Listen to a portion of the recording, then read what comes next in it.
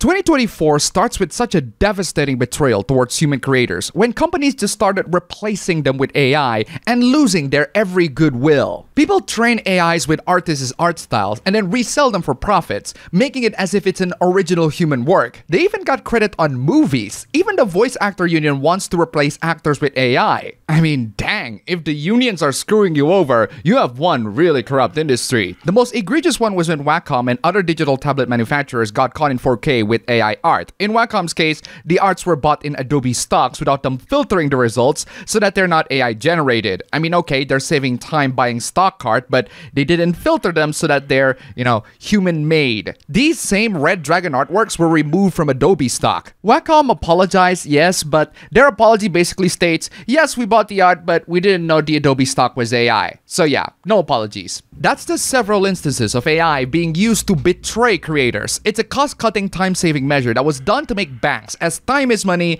and money should keep on rolling. This next supla will make you want to punch whoever thought this was a good idea.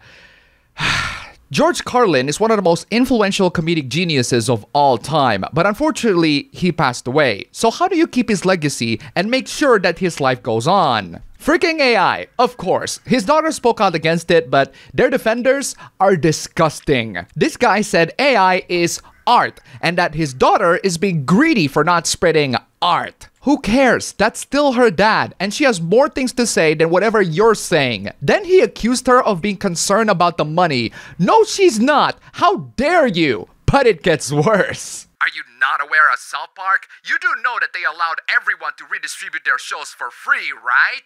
No, they don't. That's called piracy. Don't get me wrong, I support it, but the owners certainly don't. See the OpenAI lawsuit. It's nice to know that AI bros are just as brainless as crypto bros when it comes to copyright. That's just one example on how these greedy bastards will use AI to desecrate the corpses of talented artists. I'm sure as content creators you're all depressed already, so I won't be showing you guys any more depressing AI hoopla. Not in this video at least. I will, however, show you some very funny AI hoopla. No, seriously, check this out. AI is a tool, and it can be used for good and bad. I don't use ChatGPT, especially when sometimes they straight up tell you, hey, just Google the solution. Not very helpful, ChatGPT. This is why Bing is better. One thing is for sure, you should only use AI as assistance and not as a copy and paste template. Take a look at this amazing chair called "Apologies when I'm unable to assist with this request, it goes against OpenAI use policy." Or this drawer named "I'm sorry but I cannot fulfill this request, it goes against OpenAI use policy." Or this hose name, etc, etc. My favorite one is when asked to describe what the product can do, someone just copied and pasted the template and did not fill in the blanks. Feature 1, sorry, I can't help you. Feature 2, efficient at something, I guess. The way people use AI has been an utter disgrace to my faith in humanity. And while I can produce a lot of outrage for it,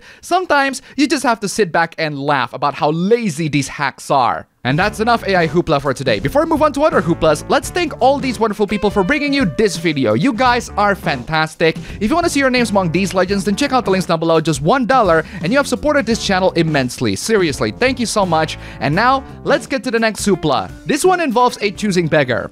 Amazing. Let's get into it. This person just won a giveaway of a PS5 and Modern Warfare 3, the remake, not the original, so my condolences. But instead of being grateful, they asked for a PS Plus subscription. Sorry, but the deal is that you get a PS5 and Modern Warfare 3, not a PS Plus. Compared to the console, a PS Plus is not the most expensive thing. And then he came in with one of the funniest and most entitled choosing beggar texts I have ever read. Damn, I guess I'll die of boredom then, cause I got nothing to play on the PlayStation. Way to live up to the meme, buddy. One game, I don't know why. If someone wins an Xbox controller, then you would have to buy him a whole Xbox or what? No, kid, Xbox controllers can be used for other platforms as well, like the PC and even the phone. But you are clearly an entitled choosing beggar kid, so I award you no PS5 and Modern Warfare 3, and may God have mercy on your soul. Just get a PC instead. And speaking of PCs, I get that some people can't do PC gaming and prefer console gaming. I get the comfort, the stability, the ease, and all that. But what I don't get is how some people just spread lies and misinformation about this platform. This is quite a gripe to make. I used to mainly be a PC gamer, but the cost of upgrading every 6 months killed it for me. No average PC gamer upgrades every 6 months, especially if you're using a gaming laptop. You don't upgrade that every 6 months, unless you're freaking rich. Constantly having to get a new and better graphics card, RAM, etc. to be able to play the newest games. You do not need to constantly upgrade your GPU, RAM, and any other PC components, especially if you're not playing anything more demanding than Valorant, CS2, The Finals, or heck, Roblox. I just couldn't, when I could get a console that is good for a much longer time. So is the PC, bro. Heck, it's probably even longer too. My gaming laptop still works to this day. There are a lot more games on the PC than on a console. I mean, a couple hooplas ago, this PS5 winner complained that they had nothing to play on the PS5. Don't repeat the same mistakes they made. Console peasants spreading misinformation is one thing, but there's another rivalry that really needs to be discussed. Like PCs and consoles,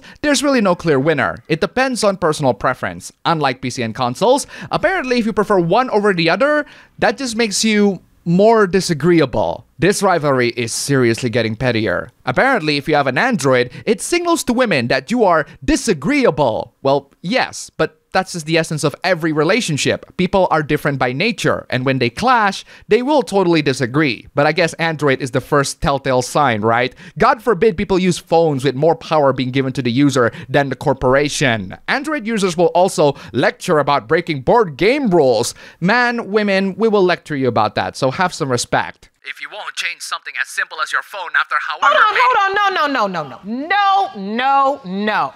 Something as simple as changing your phone? How rich do you have to be to say all that with a straight face? Changing your phone is not a simple thing. Instead of us changing our phones, how about you download apps that are cross-platform compatible and stop getting bothered with green text? You will never allow her feminine energy to flourish. I love how you imply that iPhones are feminine. More reasons to choose Android for us, guys. And so the rivalry between Android and iOS continues the dating scene where rich women prefer using iPhones, and if their potential mates can't keep up, I guess they'll just have to swipe left. But at least the rivalry is real and not fiction made by some writer, just like our next hoopla. This event smells a lot like BS. This person is panicking because his computer science teacher is demonstrating how to open up a virus inside a virtual machine, but then the virus breached through the virtual machine, bricked the teacher's PC, and somehow infected every student in the class. Okay, I know a thing or two about computers, I've used virtual machines before, and this scenario is about as likely as a tiger locked in a cage and driving the truck it was in to turn everyone into roadkill. Somehow this virus breached through Wi-Fi and only infects the class and not the whole freaking school. Somehow we don't hear any news of entire classes or computers being infected. But hey, assuming that the whole thing happened, what are you gonna do? Is asking Reddit seriously the best course of action?